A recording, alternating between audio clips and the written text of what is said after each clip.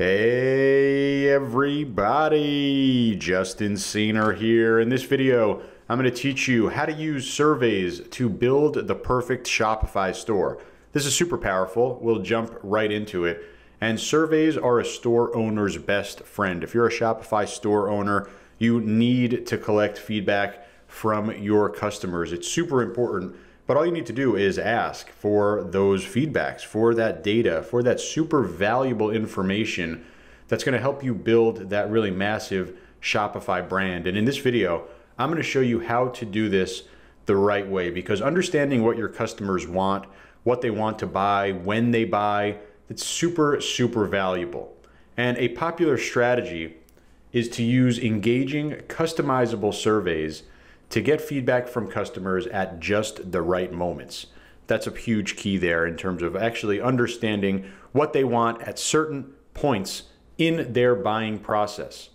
And there are some pain points that you're going to run into if you want to go ahead and implement this strategy in your Shopify store. First of all, there's no built-in way to do this with Shopify. You're going to need to use an app. I'm going to show you the app that I use, and the app must be super easy to use and require no prior technical skills at all. You don't need to be a coder or a developer or some rocket scientist in order to use this type of strategy. And most important, the app must be fully customizable and allow for surveys to be deployed on the storefront, via email, or even via SMS. And the ability to target different events, that's a real huge key. Abandoned checkout, order fulfilled, right? Different events in their buying process, really important for us as store owners, so then we can truly understand what customers want at different points of the buying experience. And we want to be able to have multiple question formats so we can get all the information that we need, specifically we as in our brand or your brand, right? You're going to want to customize this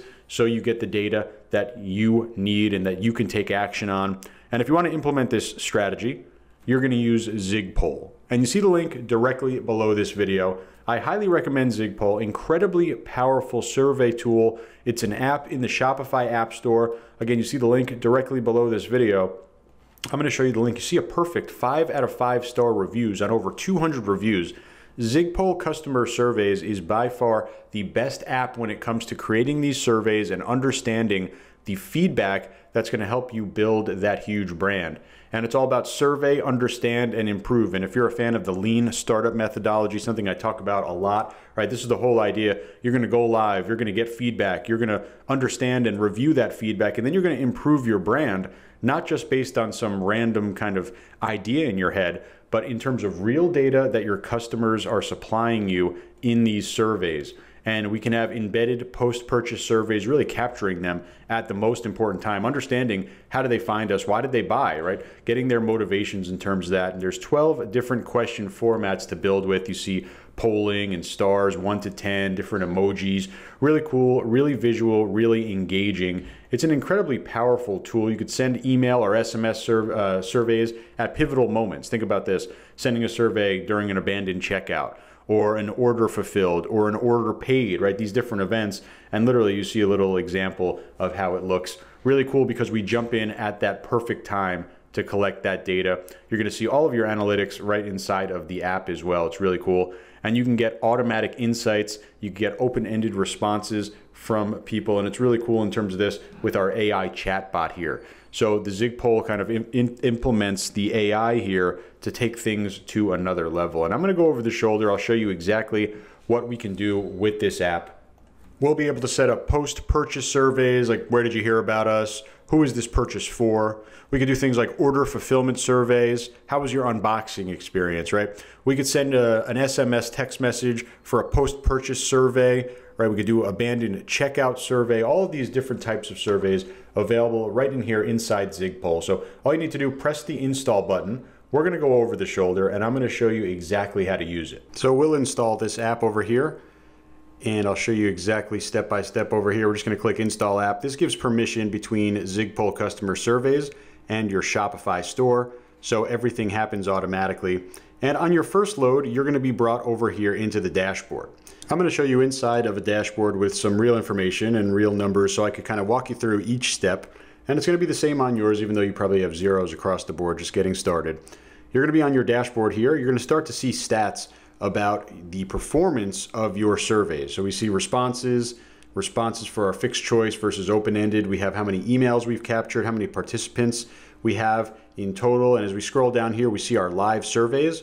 We can come in here and edit these. I'll show you exactly how to do all that. And we even see some really quick stats and survey insights, kind of just in plain English, where you could just kind of read through and understand what's going on right now in terms of majority of customers were satisfied. Several customers expressed a desire for more product variety, right? So you could literally kind of build your entire business off of the information that you're getting from Zigpoll. And we're just getting some quick survey insights over here. Again, open count, close count, view count, participants, response rate, engagement rate, really just kind of showing quick stats at what everything is going on. This is for our post-purchase survey.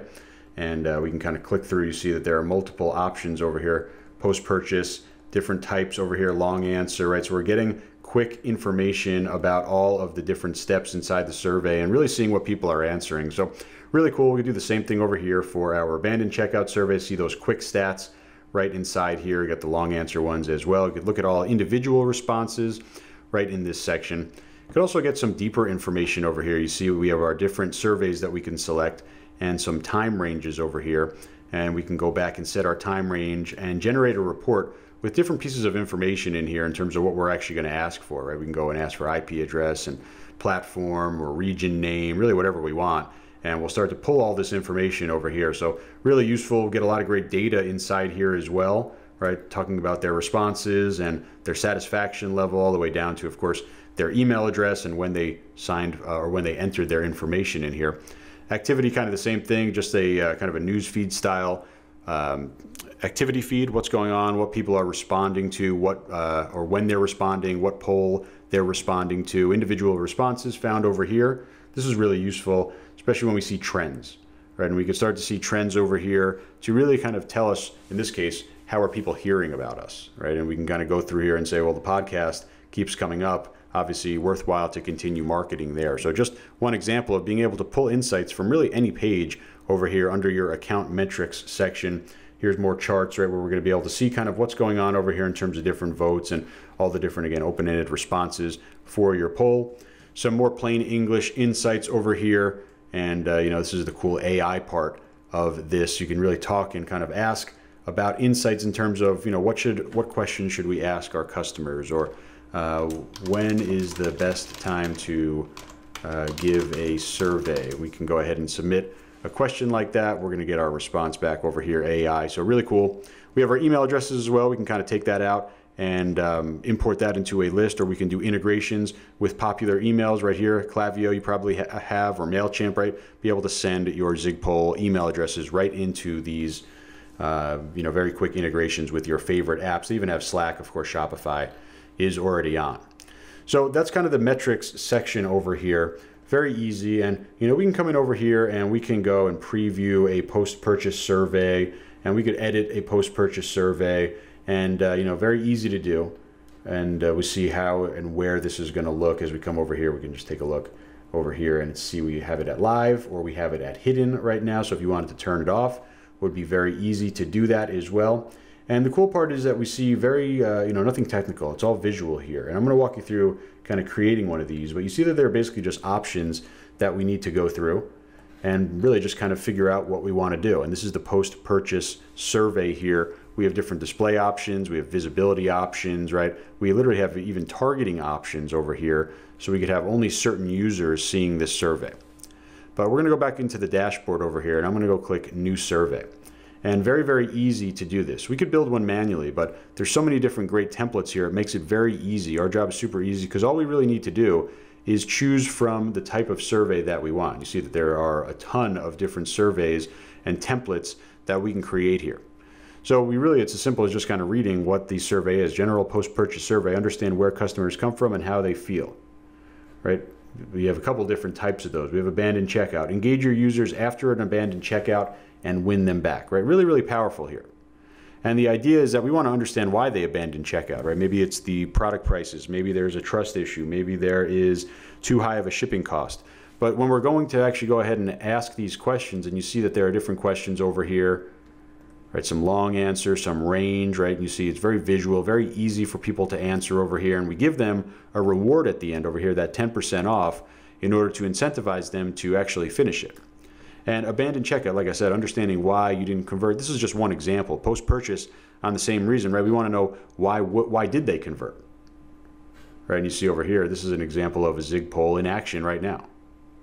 What's the primary reason that stopped you from making a purchase today? I'll say shipping costs, and you're going to start capturing all this information. What would have been required for you to complete the purchase? Free shipping, right? And now on you as the store owner, you start getting all these responses and looking at them in your dashboard, right? We saw all the stats. You're going to say, well, 20 people have said that we want free shipping on here. So maybe you adjust your price up a little bit to offset that free shipping and then change that product to get free shipping. And you would only have known that because you're doing these surveys, right? So that's the idea. What we're doing is building this right now on our store. So I'm going to go ahead and apply this template into this setup over here. So that's kind of what it's going to look like. Now we want to talk about where is it going to show up. And pretty simple in terms of this, we have an abandoned checkout, so we want to be kind of going with that. So it's going to make sense to go with abandoned checkout over here. But there are different variations for what we can do. Order paid, order canceled, right? Different ideas. And you could just do a general survey about the brand on the homepage right over here. So it doesn't have to just be based on actions, although these are kind of the best actions because they really involve big decisions, whether they bought or whether they abandoned checkout or what they think about the product. But you could always just capture basic surveys, even exit intent, or you want to know why people are leaving, do something like that. So very simplistic. What I'm going to do now is just I'll call this example video abandonment, and we'll click create survey.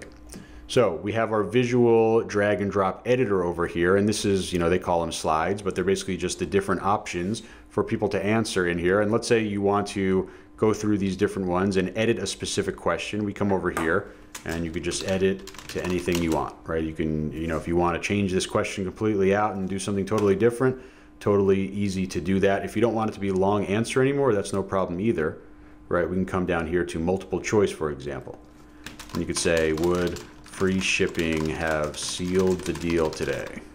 You could add an image if you want as well.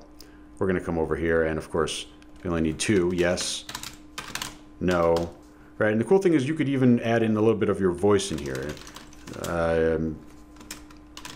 Right, start adding some brand. It doesn't have to be yes or no, right? Really easy to do. You could even do things like dynamic answers. So there could be options for open-ended responses over here. If you want people to be able to fill in their own thing here, you could have logic as well that says, based on what they did in the previous slide or previous question, how to answer that. So when you're done, kind of making your update to the slide, you just press update. Right, now we go back to the slides and you see that we have, whoops, go back to our slide over here. We have our, now this one was before a long answer, now it's a multiple choice. Okay, so very, this wouldn't be a question you would ask post-purchase, of course. This is an abandonment cart one. And we could add slides as well, right? And as we click through here, we're kind of seeing what the customer sees and, finishing off again with that coupon code over here. So really cool. And what we need to do now, make it visible, right? This is now going to turn this on. Really easy to do over here. And if we want to come back, add slides, we could do that. Got a question bank over here of really popular questions that make a lot of sense to add. So you can come over here and add any of these pre-made slides. Zigpoll makes it incredibly easy for you to do that. And we have options for the widgets as well, in terms of how we want things to look, in terms of how we want colors, right? On our email, on our SMS, on our page, we can turn on our custom branding here and match to our theme. So I've got a red and blue theme. I'll keep the blue that they have there, but I'll go ahead and implement some nice red here to match my theme. Okay, and you see how it's going to look over here. And we're talking about this site with a red and blue logo with blue pretty much all over the place. We want this to fit in nicely. So I think that looks pretty good, right? We could change fonts. We could change border radius width. You'll see that the border will change in terms of the radius. Go very round corners. We can go square corners, right? You see literally the ability to change everything. Really popular down here, right? Where do we want it to show? And the bottom right is the most popular, kind of the default, but you could certainly make it bottom left if you want. You could make it middle left. You could make it really wherever you want in terms of these sections over here. And what we want to avoid is the top, of course. So you're going to probably pick between one of these two, bottom left, bottom right. Coming over here, the size of the survey in terms of how big is it taking up on the page, right? So we can go over here to default. If you want it to take up less space, You could do that as well. We have the launcher as well. It's basically just you see this little arrow down here, so they could always come back to that. We're going to hide that for now. And you have more options really throughout, right? So we're just saving changes over here, going through. We have our visibility over here as well. We can do custom settings in terms of when will this, we already have custom settings, right? When will this show? So we'll be able to do that. We have our targeting as well, so we can do individual targeting down here. Show to 100% of the traffic. Maybe you don't want to bother everyone. Maybe you're only going to do 10% of the traffic will get this survey. Or maybe you really want everyone to see it, do 100%. Right? You could say referral traffic, right? Only from Facebook, right? So we could have only times when people come from Facebook are they going to get a survey. Okay, we could do anyone coming from a search engine, probably most likely Google. Right, all traffic except people. Maybe we're doing Facebook ads and we're doing Instagram ads, and we don't want anyone to get a survey through our paid ads. So we can do something like that. So really, really easy. Do you have geography as well, right? We can just pick specific countries that we want to show to, specific languages, specific browsers, right? We want to see how the mobile experience is. We could only show for, let's say, iPhone, right? Or we don't show for, laptop, desktop. Contain IP addresses as well, show to visitors in terms of first time or returning, right? Maybe again, we don't want to bother new visitors over here. We just let them take a look at that only if they're returning, or we just show it to everyone. And we could also say, show it when, let's say we don't want them to see the survey until they look at 3 pages on the site.